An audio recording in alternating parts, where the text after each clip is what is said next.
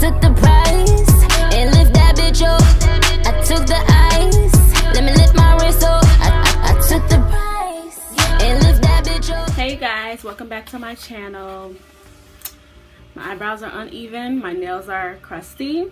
I don't give a fuck, mind your business. Today's video is going to be a review on some new makeup sponges that I got from the drugstore because my Real Technique sponge is very jacked up and it's time to trash it.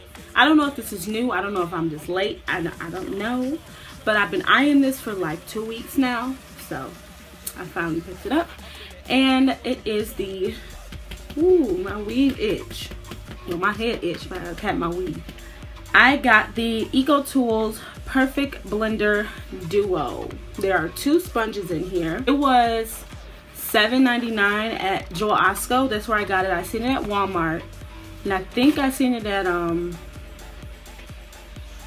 Walgreens as well. But I got this from Joel Osco for $7.99. So $8 plus tax. I know some places sell it for like $10, which I think is too much, but yeah. The back it says the Perfect Blender Duo. The Perfect Blender Duo is designed in 2 sizes and densities to create a camera-ready look.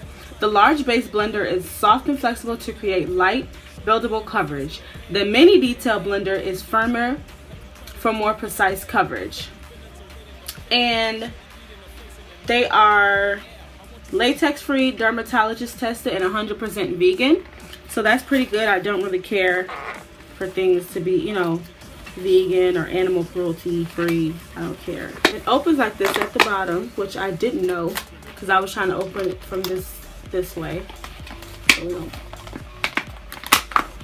Okay, hold on. I really did not want to ruin this, and I did. Okay. And here they are, nice and new and clean. Oh, okay. So these are the 2 sponges. I'm sorry for the lighting, y'all. They don't have a point. This is really dirty, I'm sorry. But because I'm about to throw this away. But on the Real Technique sponge, it has like a flat part here, and this side of the sponge reminds me of that. So there's a longer flat part here and a shorter one here. So I'm guessing the flat part of, you know, the bigger flat part of both of the sponges are to get into certain things like that, and then this small side is for like probably under your eyes, and I don't know. We don't know. We're gonna have to see. They are very, very, very dense. Like, they're hard, and it feels like it's a lot of sponge in here.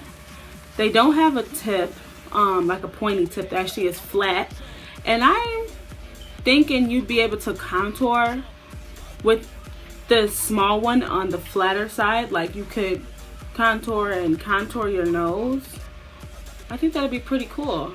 Oh no, I just got it dirty because I just had makeup on, y'all. Why? I'm gonna go wet these and show you guys how much they expand. We're gonna see how big they get because this is pretty big. This one is pretty big to be a small one, so I'll be right back. Okay, so I'm back and I did wet these. To be honest, they're not as soft as my Real Technique sponge. I haven't tried a beauty blender, but I know the beauty blender is soft, and this does not stay. Oh my gosh. Okay, this holds a lot of water. I thought I drained it. That's a thumbs down for me because I squeezed the hell out of these things before I came back. There's water all over my leg now, but I'm gonna see how these perform. Alrighty, I'm back, y'all. So I'm gonna mix these 2 foundations because these foundations give me the same color as the regular MAC foundation you guys always see me use. This one is too dark and this one is too light, so I mix them and it gets me my skin color. So let me do that real quick. And I'm not gonna prime or color correct because this is just a review video. I'm not gonna waste products, so because I'm running out and I need to re-up. Probably looks lighter on camera, but I promise this is my color. My lighting is just jacked up right now. This is the face, the bigger sponge. So y'all, my edge is crusty because I got some damn got to be glued on. So I'm going to take the flatter part, the longer flat part, and I'm going to start blending. This does not get, like, it's not soft. It's not soft. And I'm scared because the way that that water was just left in there and I, you know, squeezed it out when I came back, I'm kind of scared that this these sponges will soak up more product than normal, like more than you know, regular beauty sponge would. Like, this is, that was a lot of water left in the freaking thing, and I'm scared of that. Like, don't nobody be buying nothing to just be soaked up by a damn sponge.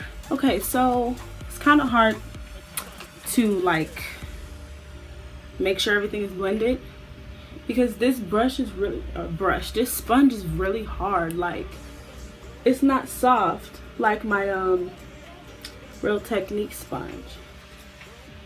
I can say this will be good for people like me who have this extra little flap here. The flat part will definitely be able to help you get in there. Like any creases that you have, this part of the sponge will be easy for you to get in. You know, the cracks and crevices and all that. But I don't know. It's just that this is really not soft like comparison. Look how much I can squeeze out of this. It's really hard to squeeze down on this. Like, it's pretty hard, but I mean, it still applies the same. Like, my foundation doesn't look different from when I use my Real Technique sponge or any brushes or anything like that. So it's okay. It's just that the sponge is pretty hard. Like, even after you wet it and you know, if you have a Real Technique sponge, or I'm pretty sure a beauty blender, when you do wet it to expand it and then squeeze the water out, it's still damp. This feels like it's like 90% dry after I squeeze the water out of it.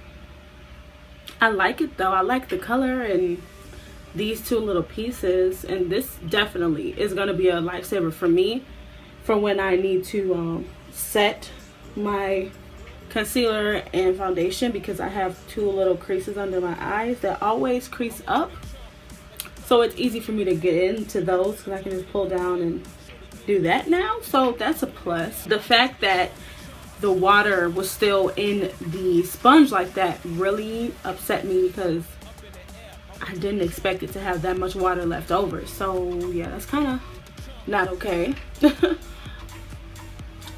In the mirror, my foundation looks good. It looks nice. There's a lot of product, a lot. I want to show you guys. I wish I could just set up to show you guys when I wash it to see how much product is left over. I'm probably gonna put it on Snapchat and then I'll put a clip in this video. That's what I'm gonna do. I'm gonna record me cleaning this on Snapchat, and I'm gonna have the clip right here, so I can show you guys how much product is actually soaked up, because that water that was left in here really scared me. So I'm really praying that it doesn't soak up that much product. So I'm pretty sure this one does the same thing. This one is probably for concealer and powder. So I'm gonna stick to having this one for my foundation, this one for concealer and powder. You guys will see me using these again. I'm going to use these in a new guys, I'm tired. You will be seeing me use the sponges in a makeup tutorial for sure, like a full face. So yeah, my foundation looks nice though. It's not wet. It's pretty dry. So and I'm not having any, yeah, my creases are fine under my eyes, and especially on my lids too. Like, I have creases there too. It's holding up well. my biggest problem is the hardness of the sponges and the fact that that water was still in there. On a scale of 1 to 10, I will give the EcoTools Blender Duo I give it a 7 out of 10, okay? Because the water and the hardness of the sponge, actually, the fact that this is still like very, very, very dense, when you're doing your makeup, your arm will start to hurt more than it normally does when you're actually doing your makeup, like, because it's kind of heavy. So I give it a 7 out of 10. I do like the product. I like the colors. I like the shape of them, and I like the fact that they have those flat parts. Like I said, like the flat piece, the flat part instead of a pointy tip. Pretty cool. It's kind of different. So I will have a final review. I don't know when, but I will have a final review of the EcoTools Blender Duo. So yeah, let me know if you guys have these sponges and how you guys like them, or if you're thinking about purchasing them. Yeah, I'm all over the place. I'm sorry, you guys, but I'm about to record my first impressions for the foundation that I got. So I'll see you guys in my next video. Thanks for watching. Don't forget to like, share, comment, and subscribe, and I'll see you all in my next video. Peace out, y'all. Yeah, I gotta order more. I ain't set the time once, and I know they say they shine. I ain't seen them shine once. All these rappers is my sons, and I'm always 9 months. Man, if this was baseball, I ain't let them slide once. Do you see now?